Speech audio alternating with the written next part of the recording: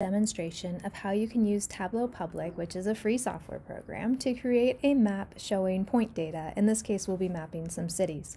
So I'm here in the online interface and I've created a new view, but I now need to add my data. In this case, my data is coming from this list of public libraries in Washington State. I transfer this information to a Google Sheet and you can see what the different fields are here. And then I went ahead to File, Download, CSV for comma separated values, and that's what I'm going to add to my Tableau sheet. I also made this map in Google Maps to show the exact addresses, and if you are trying to map at the address level, Google Maps, in particular My Maps, is a better option for that. Tableau cannot map individual addresses, but it does do a really nice display for things like city level data. So I'm going to go ahead and upload that CSV file. And I want to make sure that it looks correct for what I expect, so I want to check my fields down here in the bottom right, and if that does look correct, I can move on to sheet 1 where I'll be able to create a visualization. This can take a little while to import the data depending on how big of a file you have. Once the information is successfully imported, the first thing I'm going to check is to make sure that the geographic role has been defined correctly. Tableau tries to do this automatically for you. In this case, if I do want to add the city information, I want to make sure that that is being assigned to a city geographic role. So I go down here to geographic role, and sure enough, it has been correctly assigned as a city.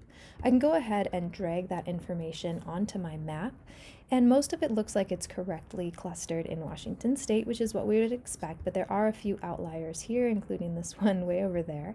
If I add the zip measure as well to that data, it will sometimes fix it because it's allowed to find what information that should be in.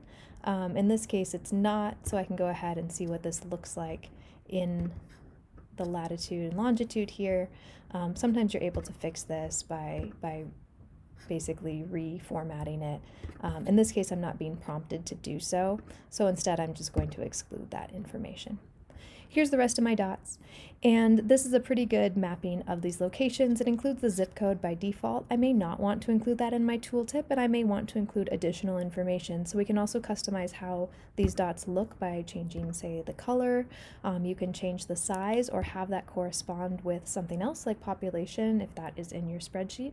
In this case, I don't have any other data points that I want to include, but I do want my tooltip to include things like the library name. So I'm going to drag that measure that said library onto the tooltip. I can also edit the information included here. For instance, I may not want the zip code. And now I can say OK, and when I hover on most of these, it will now show both the city and the library name, so that I can have a little bit more information for people who are viewing this. To make this viewable for people, you will also want to add it to a dashboard or a story. You can do that in the bottom left-hand corner here. If I do add this to a dashboard by dragging this map onto that larger dashboard, I can choose different sizes, and I can also customize the text, which is a useful thing. I can change the name of this to give it a different title. I can also add things like text notes and other annotations to help my audience better understand what I'm trying to show them in this map.